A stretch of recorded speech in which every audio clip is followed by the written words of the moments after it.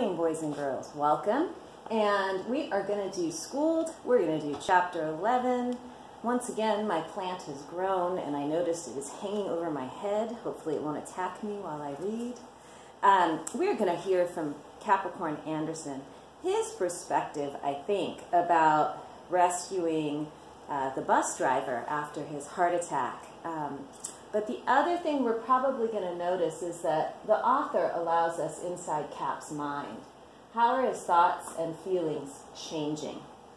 The wonderful thing about Gordon Korman is that he gives us insight into all of the characters.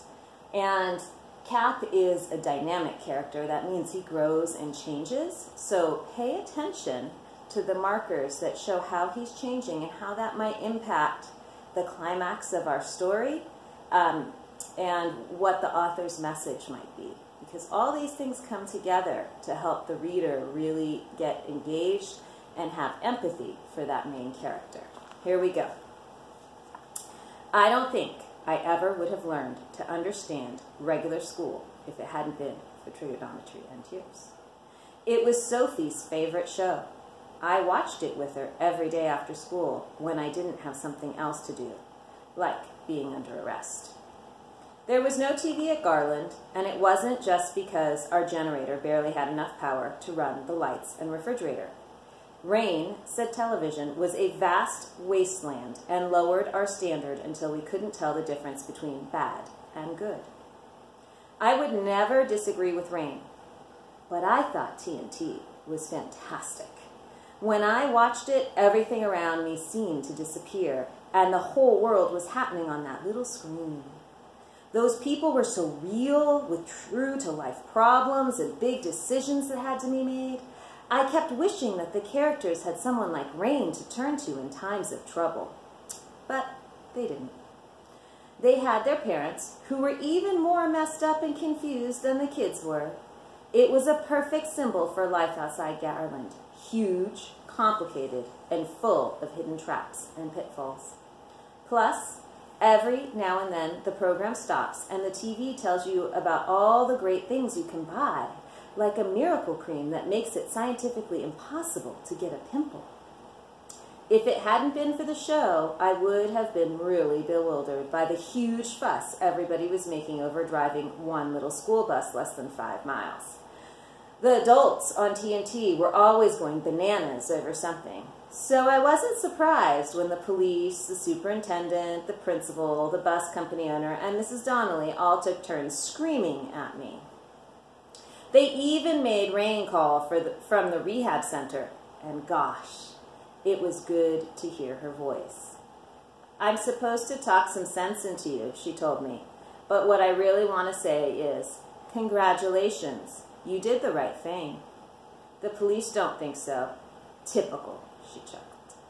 Getting hung up on the numbers on your birth certificate when you probably saved a life. They made me lie on my stomach while they cuffed my hands behind my back, I complained. Does that bring back memories? She exclaimed. Every time I protested the Vietnam War, I wound up in the same position. Those were the days. So I love the contrast between Rain and the typical parent today. That she's all excited that her grandson rescued someone and that she does remember protesting and being arrested. Like, she's not at all flapped by this. It was horrible. Don't worry, Cap, she said comfortingly. I'm getting stronger every day. In no time at all, we'll both be back to the sanity of Garland. Just the thought of it warmed me all over. Maybe we could get a stronger generator so we could watch Trigonometry and Tears there. I knew someone as smart as Rain would appreciate it if she'd just give it a chance. I'd been doing Tai Chi since I was 5. Rain was my teacher. She explained that if you concentrate to the point where your mind and body become one, all outward awareness melts away.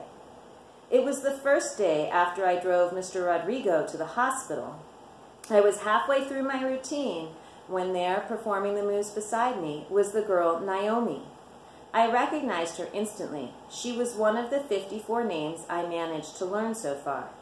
Extend your fingers, I whispered. The energy should begin in your core and flow out through your extremities. She made the adjustment.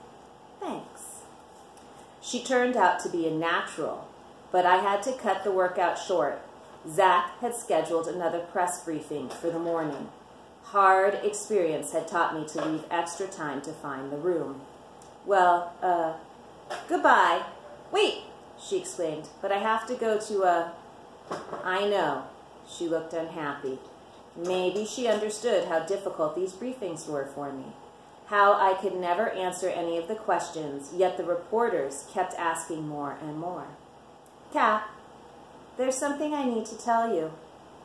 I assumed she was going to give me directions to the journalism lab. Instead, she said, watch out for Zach and Lena.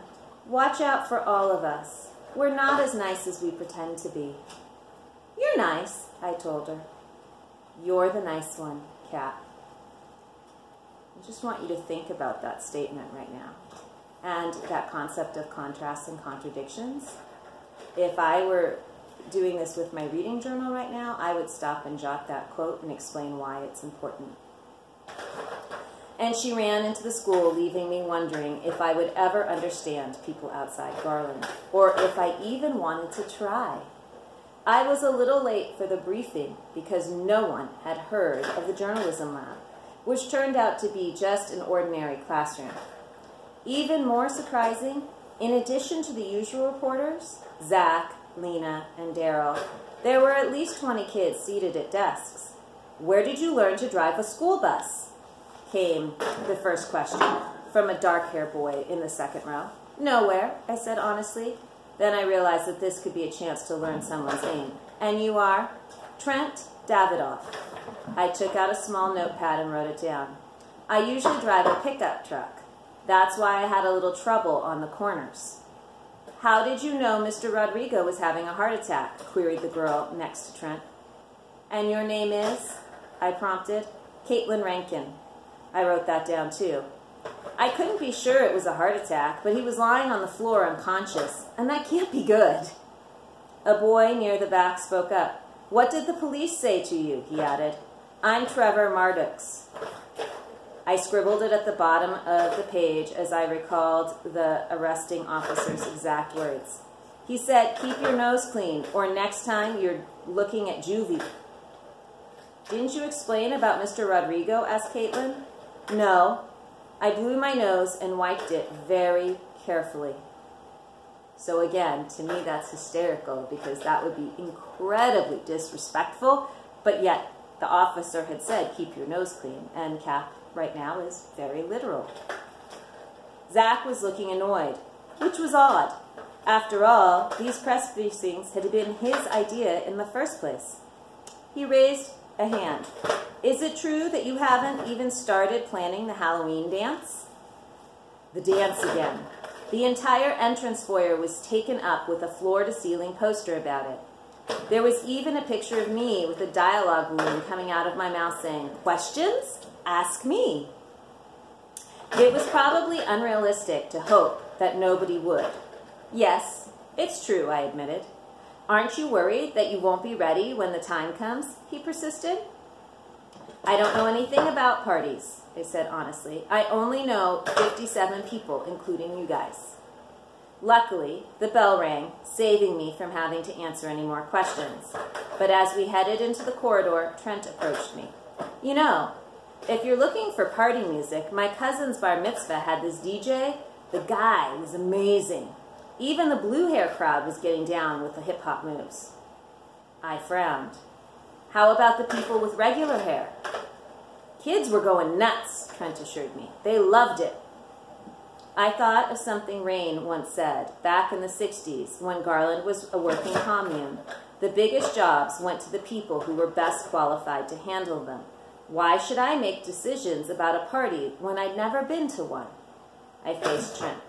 You should look after the music. He was amazed. You're putting me in charge of hiring a DJ? He asked breathlessly. Not in charge. Authority is a power trip. A community thrives when each member does what he or she is best at. Your strength is the music.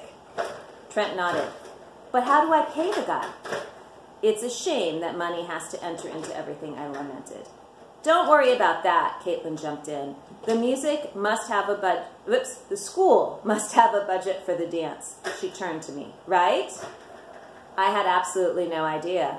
Rain used cash to buy supplies for the commune, but I had never even held a dollar bill in my hand.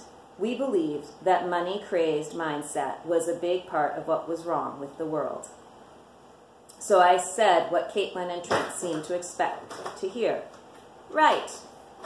I hoped it was the correct answer. So I think the author wants us to start thinking about that. That seems important to me. I hope that you notice how his thoughts and feelings are changing, okay? It's fascinating to see his transformation as we read the pages. I mean, he's now addicted to a teenage soap opera called Trigonometry and Tears. So tomorrow we'll hear about Sophie Donnelly and her perspective on everything. And you know how charming Sophie Donnelly is. So we'll have fun with that. Take care. Bye.